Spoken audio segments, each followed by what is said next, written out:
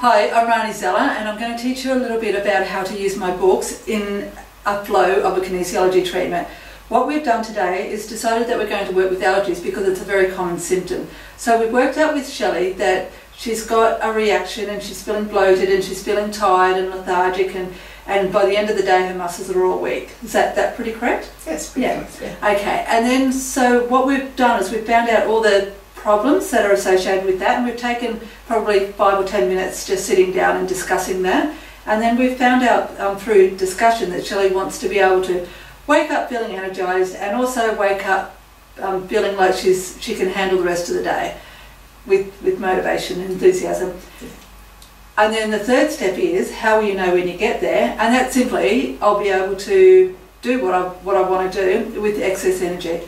Okay. The first thing we're going to do is go to the allergy book just to see if there's an allergy, because it's sounding pretty obvious that there's going to be some sort of allergy. So I'm going to do, and then we're going to go into the book 1 formula. So I'm going to start off with the formula, and we've got the client to think about the 3 steps in our goal. The second step is the pre-test, so I'm just going to run through that very quickly. So I'm going to first of all make sure that we do have an unlocked muscle and we do have a locked muscle. I'm also going to show you that with the anterior deltoid as well. So just hold, so I'm getting her to apply a small amount of pressure in resistance to mine. So if she's gone a bit floppy, I'll just be going, just hold a little bit firmer, but I don't want it to be a willpower muscle test. I'm going to squeeze together the spindle cells of the anterior deltoid, and that will make the arm go down because we're unlocking the muscle temporarily. Then we can lengthen to strengthen for it to go back up, and then I will say hold, and that should hold. I'm going to come back down to the brachioradialis. We're going to go through all the pre-tests, and there's about 5 or 6 of them. In those pre-tests are included, does Shelley need to drink any water? Is her hydration okay? I can at the same time check mine, and when I'm checking that, I'm asking indicator muscle if Shelley needs to drink water. So hydration and my hydration, there's been no indicator change, so I know that that's going to be pretty good. So now we're going to be doing switching. Shelley, can you just place your hand on your navel? So this accesses most of the organs in the body. I'm going to ask the indicator muscle change if Shelley needs to rub neurological switching of up and down, which is the governing and central meridians, and that looks pretty clear. Then I'm going to go to the kidney 27 points, and I'm just going to gently put pressure on there while asking the indicator muscle, does Shelley need to rub these? And there's no change, which means no. Then we're going to go to the tailbone area and ask the same questions. And I'm not going to dig under there, I'm just simply going to aim that in that direction. Now if one of them was out, I would simply go, Shelley, could you just hold your navel and rub kidney 27s, please? And so what we're waiting for is either for them to have a nice big sigh, or I can also come back to them and go, are they okay? So it depends on the question. Is that okay, or do we need to rub it again? It's going to give us a different question. So be careful what you're asking for. So with my students, I'll always go indicator change if Shelley needs to rub this more. And then it sends a very clear message to the person, and it's very clear in my head.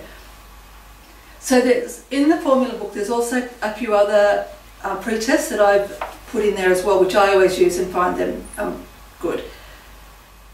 Okay.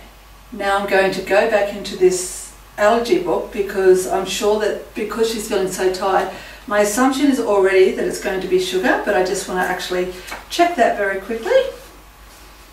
And I'm just going to ask, is it a raw food product? Is it a fruit? Is it a vegetable? Is it something in the deli? Is it sugar? And the arm's going to go down. So in this book it's come up sugar. I'm just going to go and find some sugar, and I'll be back. Won't be a moment. We've got some sugar here.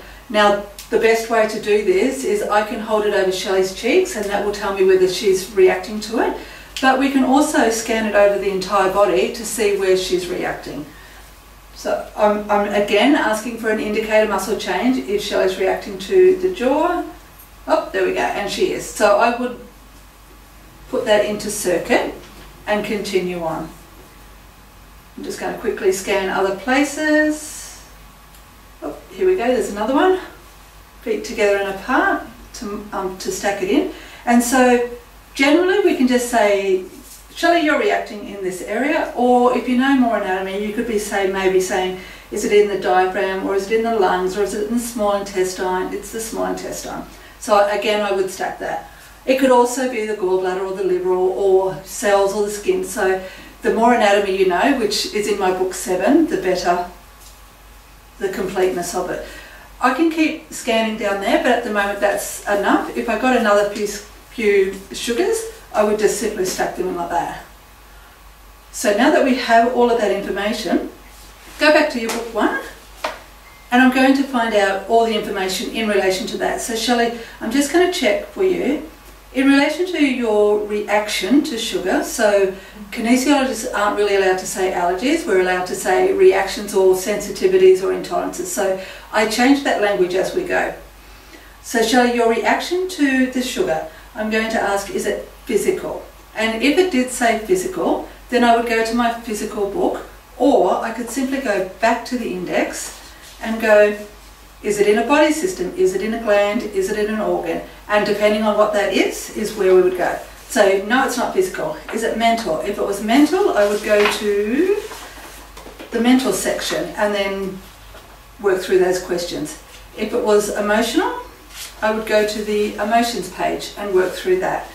If it's spiritual, which is more likely to be if you are religious and you're not allowed to have cow meat or something like that. Generally, sugar and spirituality may not come up. Then if it's nutritional, which is this part, I would probably go and find out what body system it relates to and whether the amino acids are working and whether you're able to absorb the carbohydrates, or is there an elimination or a digestion. All of those sort of things are in this nutrition part of this book. Okie dokie, so we've got that. Let's go back to this.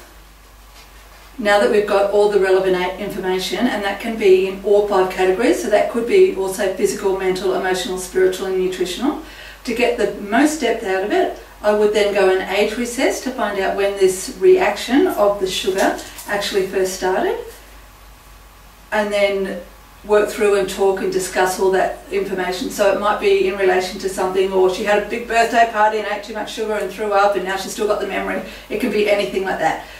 So we can age recess. If my books don't have enough information, or you're a kinesiologist and you've got more information, go and find that as well. So that's all in section 3, which is finding all the information. The correction procedure is in step 4, and what we're doing is finding out, is it safe to remove the toxicity, and is it safe to correct, and whereabouts are we going to correct, and all of those things. So there's about 8 different steps in there, and what you're doing with each step is you're looking for an indicator muscle change to make sure that it's safe enough to go on. So for instance, I've got here, does this healing need to have colour, sound or any other sense? And if it said yes, then I would go, is that a smell, is that a hearing, is that a sight, is that a taste? And that's a taste. So in my book 5, I've also got all the information about the tongue and the different, like the salty or the bitter or the astringent. So if you want to be really specific and really in detail, there's all that information there as well. And then the last thing, is it safe to finish this treatment on every level? You must get an indicator change. Now, if you don't get an indicator muscle change for that, I would simply just put that into a circuit, to circuit locate that, and then I would check, why is it not safe to correct or safe to finish this circuit? And then I would go again, is it physical, mental, emotional, spiritual, nutritional? It doesn't matter whichever one it is, you simply go back to the index on the formula, find it on the index, and then talk about it, look at it, do another little mini correction in it. So I kind of see a lot of this as you're going down a freeway, and then if there's a complication, it's a roundabout before you keep going. And then there might be a physical roundabout and you keep going. At the end of step 4, the correction procedure, now as a kinesiologist, you've probably got other tools that you can incorporate here. What I've done for mainstream and for every single person to be able to use this correction is we flip the page to page 18, 19, and I simply ask, in order to correct this sensitivity around allergies, do we correct it via a physical, mental, emotional, spiritual, nutritional? So I'm keeping this simple. So nutrition, it could be eat slower, sit at the table, eat in a relaxed atmosphere, eliminate some foods, which would obviously be the sugar. We can look at the digestion time. We can do a whole lot of different things within nutrition. Let's just give another example. If we had mental in relation to the sugar, and the sugar was a mental correction, that could be change your belief systems, or connect your head to your heart, or learn something new. So maybe she needs to go home and do some research on nutrition or on the benefits of not having sugar. Then we go across onto the step 5, which is the treatment completion checkups. And then what we're doing here, after we've done the correction and we've closed the circuit, we're going through and checking that Shelley's going to keep everything. So there's about 5 or 6 different dot point forms there, and in general it's Shelley, in relation to this sugar that we've just corrected, indicate a change if you're not going to be able to keep the gains or welcome or healing, and indicate a change if you're going to sabotage anything. Now that looks pretty safe. If there was a change, then I would go back and do physical, mental, emotional, spiritual and nutritional. Usually on this end of it, it's a quick glitch and a quick pickup. Okay, now I can also ask, is there anything nutritional that we need to support this? I'm not a nutritionist, so I can't recommend nutrients, but I can say on an energy level, your body is maybe needing more vitamin Bs. So I think that giving that sort of general information is okay, because Shelley can now go to the health food shop, she can now pick it up, talk to a nutritionist on her own, but she's got an angle to go in.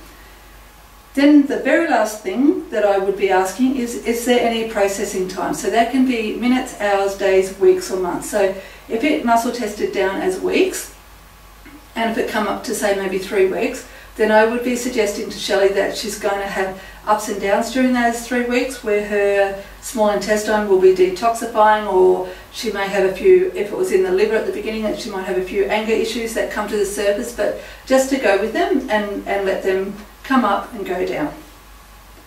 That pretty much completes the how-to formula, and this formula is good for every single book because it's very generic and it's very thorough, and the corrections can still stay the same, but that's not to say that you don't add your own correction points in there as well.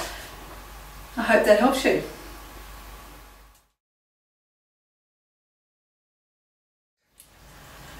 Okay, thank you very much for watching all the tutorials. I've really enjoyed teaching you, and I really hope that you got a lot out of this. What I'd like to do now is to support you continuously with doing some FaceTime or Zoom demonstrations with you, and my goal is to show you new topics. So maybe it's like working with the autoimmune, maybe it's working with stroke, maybe it's working with chronic fatigue, depression, anything. What I'd like is to get a network of people together, and we all come together once a month and we start to talk about real situations, and what I'm going to do is show you through my books and give you direct page numbers and pages and book numbers and everything to work through, so that you're starting to get to learn to play in it and enjoy it. Finally, I know that you're all asking, where can you buy the books? Where you can buy the books is through Amazon, and you can buy them as an EPUB, and you can also buy them as a paperback. So if you'd also like to do one of my online courses, please go through BaysideKinesiology.com, and there you can download the courses. Take as long as you want or as quick as you want to be able to do them. As soon as the final submission's been put in, a certificate will come up, and that course is accredited through IICT, which is International Institute of Complementary Therapies. If you'd like to find out more information really quickly, click the link below, and that'll get you my free access to my kinesiology page, as well as you can like me on Facebook and Instagram.